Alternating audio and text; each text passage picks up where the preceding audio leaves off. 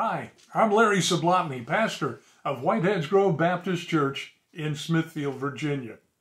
Just a few days ago, I received a post from a pastor Judge, of a Baptist church here in the United States.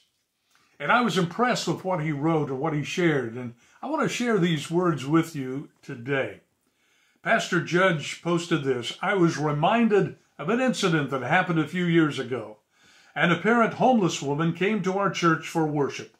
About a year later, I received a book in the mail, The Undercover Bag Lady. As it turns out, she was not homeless, but was doing an experiment to see how different churches of different denominations reacted to the presence of a homeless person in their midst. Her encounter was her visit to this church, Pastor Judge's church, in chapter 2. The book, Kimberly Bowman, An Undercover Bag Lady. She quotes Jesus, "Whatsoever you do in the least of my brothers, that you do unto me." So she writes and shares her experience. She, after serving many denominational churches and helping to serve the homeless for 30 years, Kimberly Bowman set out on a social experience that was decades in the making. A lifelong curiosity in human interaction and a passion to enact social change distinguished themselves in the Undercover Bag Lady project. Carefully disguised in tattered clothes of dirty rags, Kimberly Bowman assumed the life of Jean, the homeless bag lady, and approached 10 different churches from the heart of the Bible Belt. Over the course of 8 weeks, she attended Sunday morning services and took the note of reception her indignant character received. From outright hostility to overwhelming generosity, the Undercover Bag Lady encountered the full spectrum of humanity's potential for acceptance. Now, in chapter 2, she writes about the Baptist church that she visited. She writes in that chapter, and I was excited to read about chapter 2 and her experience there. She says she was warmly welcomed at the door.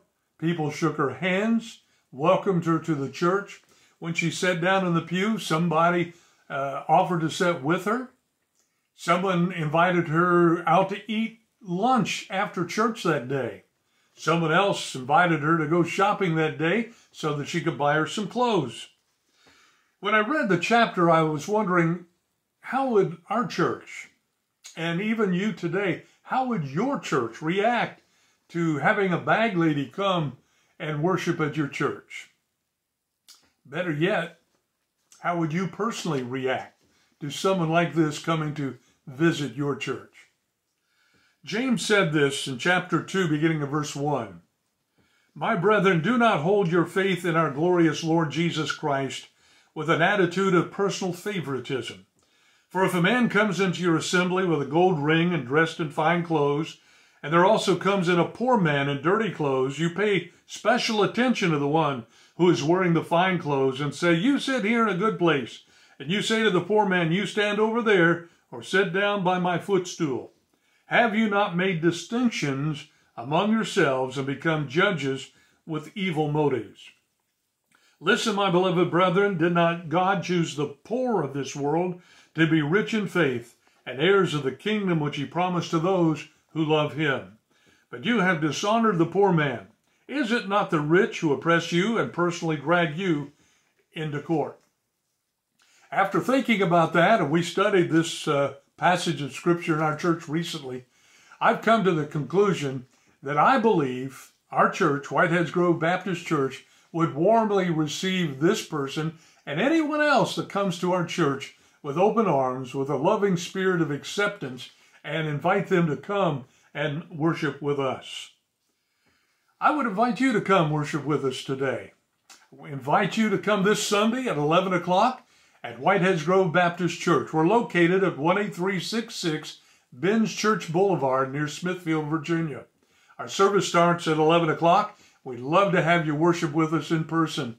But if you live outside of our area or unable to attend, then we'd invite you to worship with us on this YouTube channel.